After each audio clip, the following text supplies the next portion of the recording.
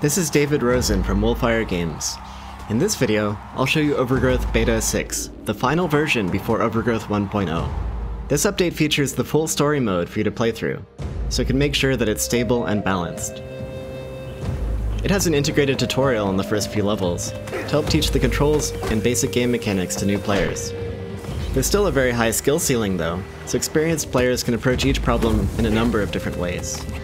We need your feedback on this last beta to help make sure we have a good difficulty curve, so please let us know if you get stuck somewhere, or if you find particular areas too easy or too hard.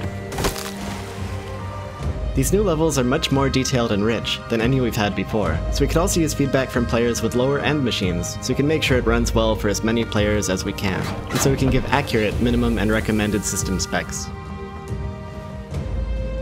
The best way to give us feedback of any kind is to email it to bugs@wolfire.com. That will put it on our tracker so you can figure out what to do about it.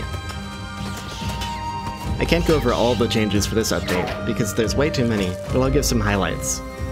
Characters can now get impaled on spikes, so try not to jump on them. Cats can use and throw offhand weapons like daggers. Rats can have bits of the environment attached as camouflage.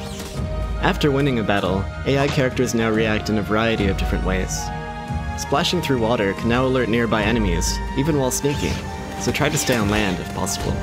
There's a lot of new transition effects to smooth out dialogue and level changes. That's it for this video.